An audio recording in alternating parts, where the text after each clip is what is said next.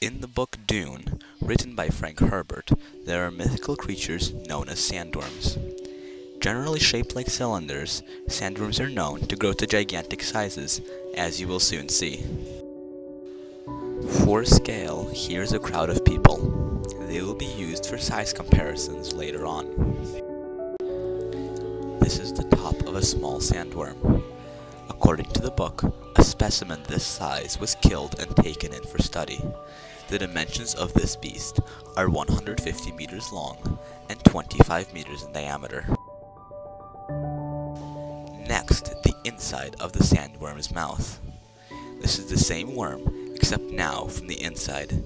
If you look down, you can see a small object that is not part of the sandworm. That is about the size of the average person.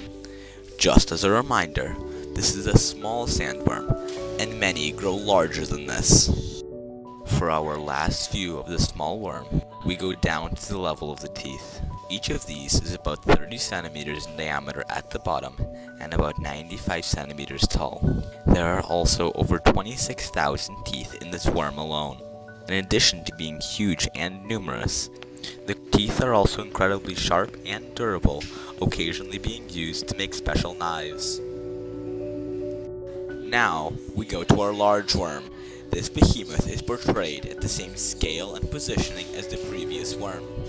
This creature is about the same size as the one that the main character of Dune first caught. His cry of astonishment upon first seeing it was, "It must be over a league long." The teeth have grown with the worm, enlarging to almost 10 meters across at the base and 30 meters tall. These monster teeth come in a monster mouth, one spanning over 800 meters across.